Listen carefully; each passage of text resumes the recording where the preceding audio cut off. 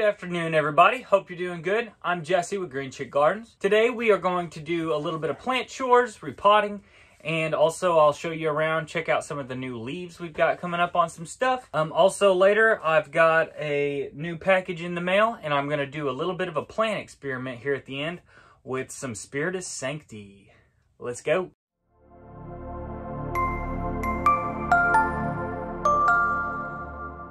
So the first thing we're going to do today is transition some more plants over to leca. They are in soil right now. We've been doing this in the past videos, so I'm sure most of you have already seen some of those. However, most of those plants that we've been moving over have been less rare in the range of what we want to call rare. Today I'm going to transplant a couple of my more rare and precious plants. And so these are ones that I've been a little bit more nervous to transition, just didn't want to stress them out. But we are going to go ahead and get a couple going today. So the first one I'm going to do is a Monstera mint. These are some of my favorite plants, and I've got probably 6 or 7 Monstera mints. This one has basically not grown since I have propagated it. It's just been basically stalled out, and I want to get a look at the roots, and maybe, you know, a fresh new start in some leca will hopefully get this thing up and going and getting on its way, putting out some new leaves for us. So we're going to get this thing out of its pot and see what the roots look like. Okay, so just a 2-leaf Monstera mint. This leaf is beautiful. This leaf looks pretty good, but it's got a little browning on it. And let's just see what these roots look like. I'm pretty curious. I don't know if it's been rotting much.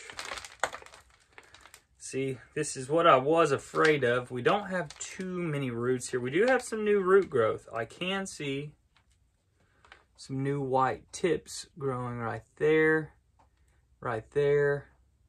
So we do have a bit of growth, and so that is good. However, for as long as this Monstera has been in that pot, we should be doing much better than that. And so it's probably not a bad idea. I don't know. This is very moist mix, and it possibly was getting too much moisture. Might have not been getting enough oxygen in there. So we're going to move this over and see if we can help it out. There are plenty of roots growing in there. Just now starting to grow, it looks like. And so it would have been doing okay, but I think we can get this thing to grow a bit quicker, so I'm going to go wash this off. So I've washed the roots off pretty well, and we're going to go ahead and get our pot out so that we can pot this thing up. I'm just going to go ahead and put the wick in our pot. And I think this one's going to be okay, especially since it's just now starting to throw out some new roots. I think they'll easily convert into this new substrate we're putting it into and turn into water roots fairly quickly. And shouldn't skip too much of a beat as it transitions over to leca. Let's at least hope that is the case, as this is a rather expensive plant, and I would like to do my best to try and keep it alive. So, like I said, there are a fair amount of new root growth going on right in here, and a couple on the other side. And we're going to hope that that will convert easily over to leca.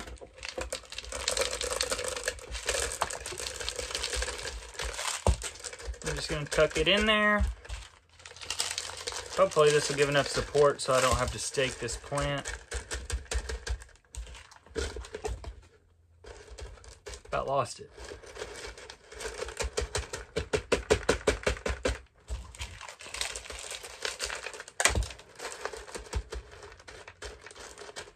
So that's all there is to it. We're getting pretty quick at this.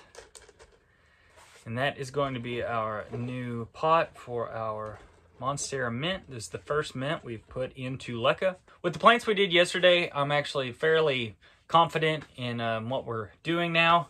Learning on the go. And those made me pretty confident in what we're doing. We got new root growth out of quite a few of the plants, and they were seeming to be thriving pretty well in the leca. And we will put fertilizer in those before too long, and hopefully that will make them take off even quicker. But today is going to be a rare houseplant repotting. We'll probably only do this one plus maybe 1 or 2 more. We'll see how I feel as we go. But here's to our Monstera doing well in its new home. And hopefully putting it in this new leca will make it grow a little quicker, maybe give it a new reboot that it needs to get going. It has been sitting dormant looking just like this for a very long time. No swelling has happened in our node on the stem here, and let's see. One interesting thing that I did yesterday that I didn't get on camera, I was out here looking at my stuff and I noticed my Philodendron Orlandos, and the soil looked, pretty compact and hard. And so I took it out just to examine the roots, and the roots were not looking great at all. They were very dried up, as if they weren't getting oxygen. And so I took them out of that. I found a pack of Fluval Stratum that I've had. I did experiments with a while ago, but this is Stratum, Fluval Stratum, and it is a almost like pelletized, is that the word? Pelletized soil balls. And you can pretty much just take it and it turns into dirt when you do that. But it works very well for propagation, stuff like that. It's just very expensive, so I don't use it too often. I completely forgot I even had that bag. So I took my Philodendron Orlando out of that soil and put some Fluval Stratum in a cup. And I now have this sitting in here. And I'll continuously try and keep this wet. Not overly wet, but this also does kind of what leca does, as it has capillary action that will bring the moisture right back up closer to the plant as it needs it. So I wanted to just put this on camera so that I could remember it and examine it and see how this does as it continues on. It has two absolutely stunning leaves right there. I love both of these super white leaves. And I hope we can get this thing to get growing a bit better. It was doing fine, but I think we could find it a much better home in this. And also another experiment. I want to just do a little bit, see how this stratum works for some of our plants. I also took a Silver Pastizanum cutting yesterday, and this is the cutting. So there's really no roots on this, and I'm just going to stick it into this moist fluval and see how it will do as well. As long as we keep this moist, I think we should get roots pretty easily and rather quickly. This was a healthy plant, and I think this will turn into a beautiful, strong Silver Pastizanum rather quickly. So these are the two things I put in fluval. So I just wanted to get this on camera so that we could see these and see this experiment as it goes on and see if it's successful or not. Also, it'll help you guys, hopefully. Just another way to propagate. Maybe if you have something that is in intensive care or needs a lot of help, or is a very precious plant to you, fluval might be the way to go. It's just another option out there, and you might find a lot of success with it compared to other things. But we're going to keep these going, and I will show you these as the weeks and months go on, whether it's good or not. One more thing I'd like to mention about the Fluval Stratum. One of my Thai constellations came in just a small cup with Fluval Stratum as the substrate, and it was a very tiny, probably just newly acclimated Thai constellation. It is the only Thai constellation as a small acclimated tissue culture that I actually grew from tissue culture up into, the plant that it is today. So I don't know if there's something to Fluval Stratum being a little bit of a better substrate for Thai constellation, but the Thai constellation that was in the Fluval Stratum did not root rot as the others all did. I tried sphagnum moss, I tried an aroid mix, I tried just perlite, and the only one that didn't root rot was the one in the Fluval Stratum. So that's just something to think about, and I just thought about it, so I thought I'd share it with you guys. All right, let's go get another rare plant. Okay, so next up, we are going to do a Burle Marx Flame Monstera. I love this one as it matures. Those flame-shaped leaves are absolutely beautiful. Mine, however, I have two, are very small. This is the one we are going to repot today. You can see that this leaf does have a bit of fenestration to it, if that's what you want to call it, but not much going on there. The other one, almost just as small. It does have a new leaf just about to emerge, but I've had these for quite a while, and they've been very slow growers for me. I've not been too thrilled with how far they've came along. I think that they could be growing better and quicker. So I'm going to put one into leca just to see if that will change anything We'll still have our, what I would call our better one in soil for now, and just leave it alone. Maybe use it as a baseline for our other one in leca. I have watched Kevla plant his Burle Marx flame in leca, and it has done amazing. It has grown so quickly, and it looks beautiful. And so I want to try the leca and see if maybe I can get, you know, close to the same results as he does. I don't think I'm as good of a grower as him, so I'm not planning on it being the same. But I could definitely tell you that we barely have any roots on this. And so I think a change was definitely in order for this one. We'll see if we can maybe jumpstart this one as well. So I just took off the soil. Came off rather easily because there's not many roots growing here. I mean, I've had this thing for probably, I would say 5 to 6 months. That is just not, that's not good for 5 or 6 months worth of growth. I mean, I put plants in our leca, and in less than 2 weeks, we, you know, basically have had this much growth. So maybe leca is the answer here, and we will see. I'm going to go wash these roots off real quick. Okay, so washed off relatively clean. There's still some soil on there, I'm sure, but I don't want to damage these roots too much, seeing as there's not much to work with here anyways. So we're going to just leave it as is. There is virtually not even any new growth going on in these roots. It's pretty much stalled out. And so hopefully this leca that we're going to put it in will change that. I am not thrilled with what we have gotten out of our Burle Marx flame so far. So once again, we'll take a wick and put it in our pot. I think this will be a plant where we will really see the results of moving over to leca. To be honest with you, I couldn't even tell you what is necessarily going wrong with this plant and why we're not getting very much growth. I feel like I have taken care of this one rather well. It is a plant that is pretty important to me. I want to see the beautiful leaf that it comes out with, so I examine these quite often. I wouldn't say it's been overwatered. It's been in a very, very arid mix. I wouldn't think it's been underwatered, even though that would be my tendency, would be to underwater something. But I've kept a pretty good eye on it. So I'm just not sure what would be the problem. But hopefully this will fix that for us.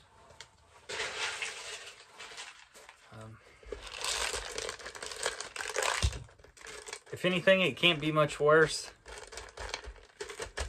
I would have expected much more roots. I'm actually very disappointed in that. So we will put it in this leca, and we will cross our fingers that this does something a little better. But time will tell. So wish us luck, and we'll get to the next plant. Alright, so I've got one more plant that I'm going to repot today, and this one we're also going to take a cutting off of. I'm a little nervous to do this, but this plant probably needs it. It's looking a little ratty, and we're going to just see if we can get one more plant off of it. But for this one, it is going to be my largest Monstera mint. It's got 2 new leaves that have sprouted off of the back of its node here. This is the oldest leaf that it came with. And this one's looking crusty, so I'll probably take it off. There is one, possibly 2 nodes that haven't activated on this. So we're going to take it out of the pot. First, I'm going to cut this off just to get it out of there so I can see a little better in here and probably show you guys a little better. And we're going to take it out of this pot, see what the roots look like, and see what we could do if there's a cutting that we could take so that we could potentially get one more mint Monstera out of this. I don't know what it's going to be like. So the first thing we're going to do is take this leaf off. I'm just going to cut it off with my pruners. Goodbye, sweetheart. You did good for us, and we will miss you. I mean, it wasn't in the worst shape. You could definitely tell that the energy was starting to be taken from here and transferred into our newer leaves. But now that that is gone, we're going to take this out of the pot and see what the roots look like on this thing.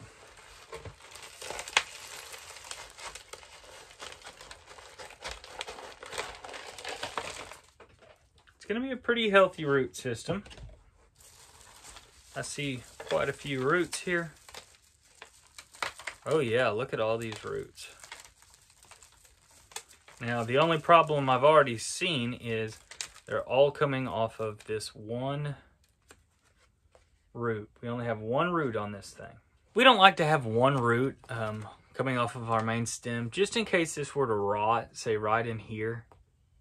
Then that would essentially take out this whole root structure, and we would basically be starting from scratch with a wet stick, and we just don't want that. That'll put us way behind. There's not much we can do about it besides put our stem a little bit closer to the soil, and hopefully that will encourage a little bit more root to grow down into the soil from the moisture.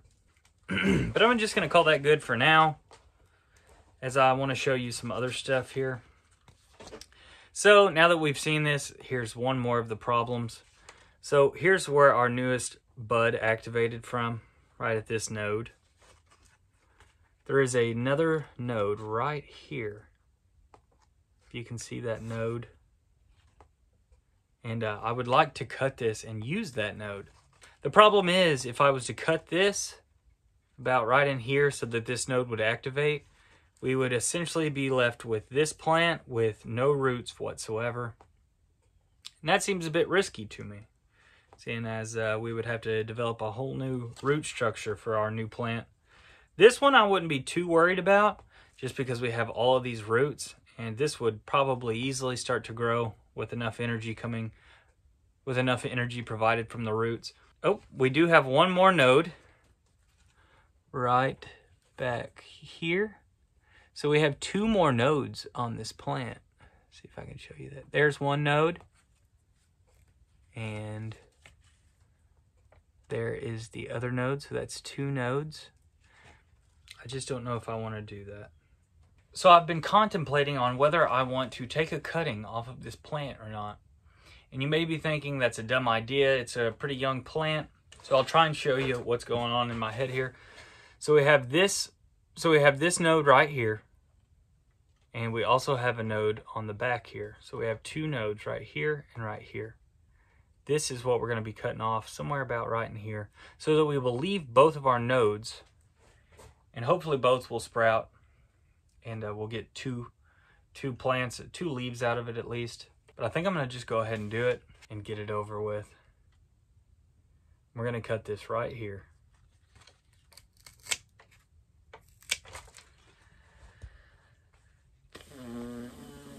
That's all there is to it. So I'm going to let this dry out for about a day, just to help stop root rot, just in case it was to start up. So I'm just going to leave this place somewhere where it can dry out for a day. And this will stay above the soil, so I'm not really too worried about it rotting. Part of me can't believe I just did that. We'll see what happens. So now we have a cutting of a Monstera mint with two potential growth points, two nodes on it. At this point, we'll get to see how quickly the buds start to pop and see where it goes. Lord help us. So I'm gonna go wash these roots out, and then we'll put this thing in some leca. So since the root structure is so long on this cutting, we are going to use a little bit of a larger pot this time. So I'll just take my root mass, probably put just a bit in the bottom there, and kind of twirl it around so that it will rest in there. I want to keep my stem above the soil line, the leca line. This isn't soil.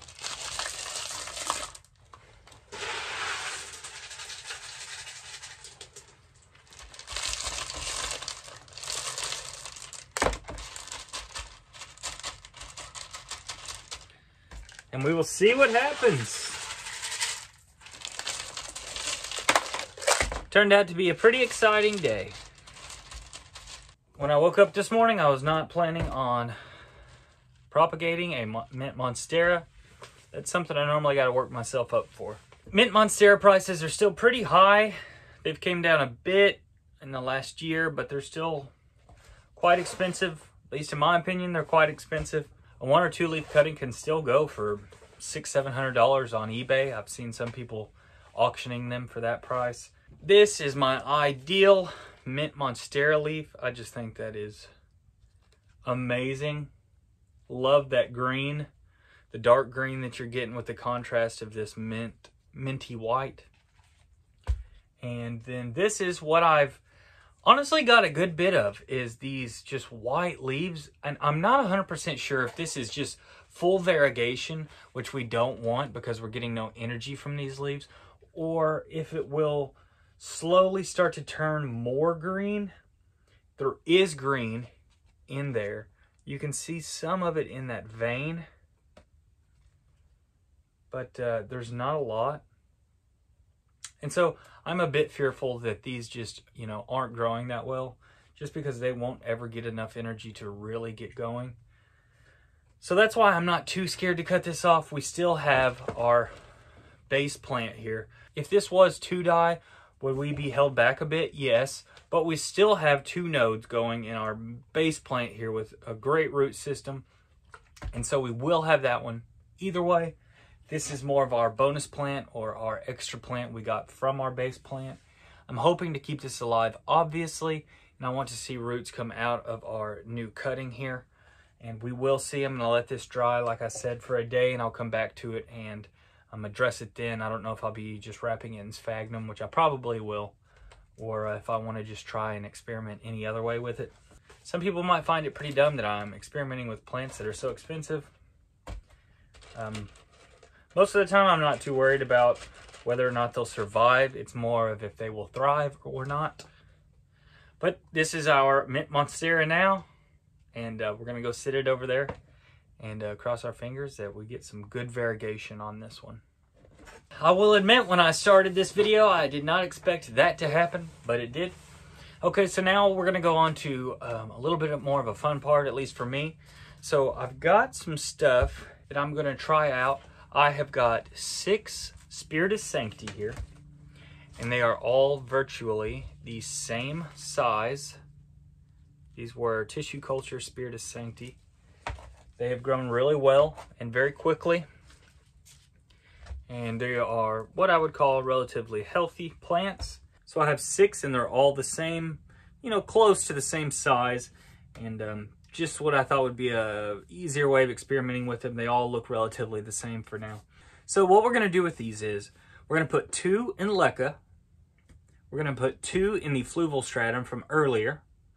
And we're going to put 2 in a substrate that has been mentioned in my comments.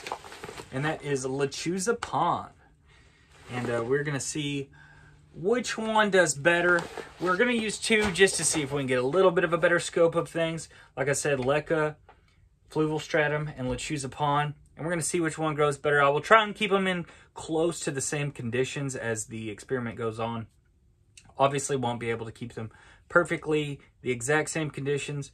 And there will be plenty of other variables. This is just to see if we can see a visible difference between the Spiritus Sancti as they are growing. Okay, so the first thing to do here is just take these all out of the soil.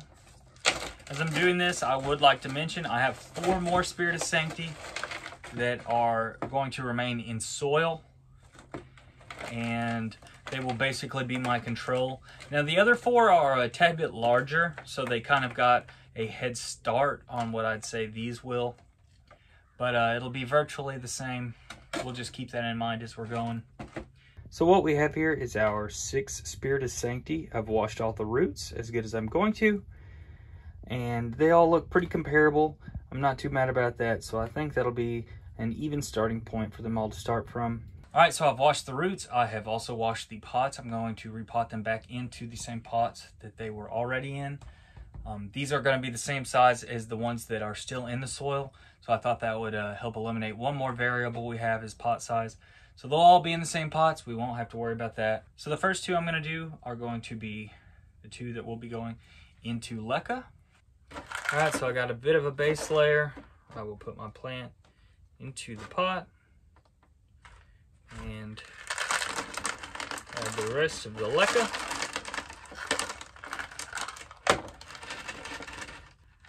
All right, so we've got 1 in leca.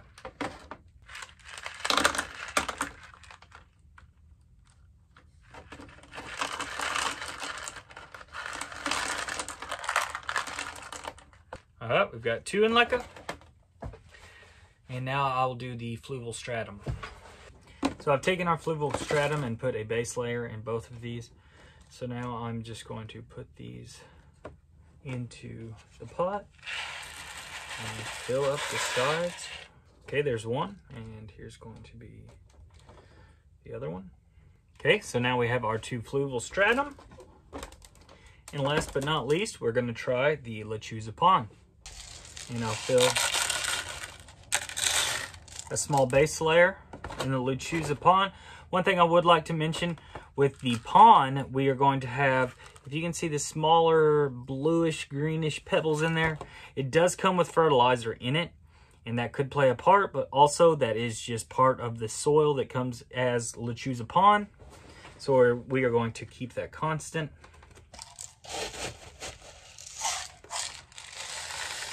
And our last one.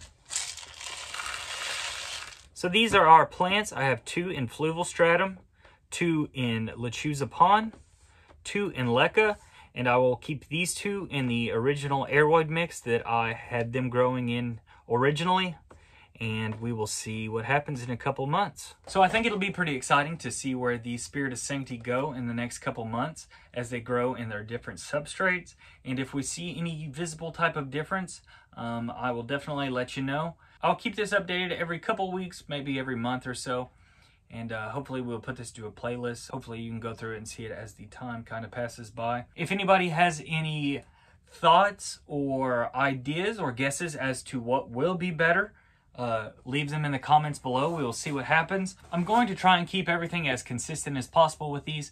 That will be basically impossible to do, but I will try and keep the humidity levels, the moisture levels, and all of that as close as I can. This isn't a scientific experiment. This is more just a for fun type of experiment.